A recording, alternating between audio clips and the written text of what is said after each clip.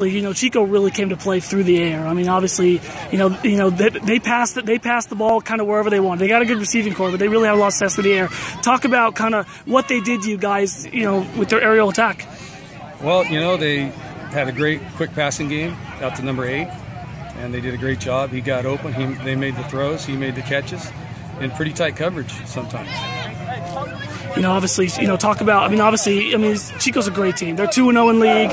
They beat Enterprise and U back-to-back. That's not an easy thing to do. But talk about kind of where you go from here, Coach, because it doesn't get easy. You got Shasta on the road next week. Yeah, I think we can play better, and that's what we're going to do.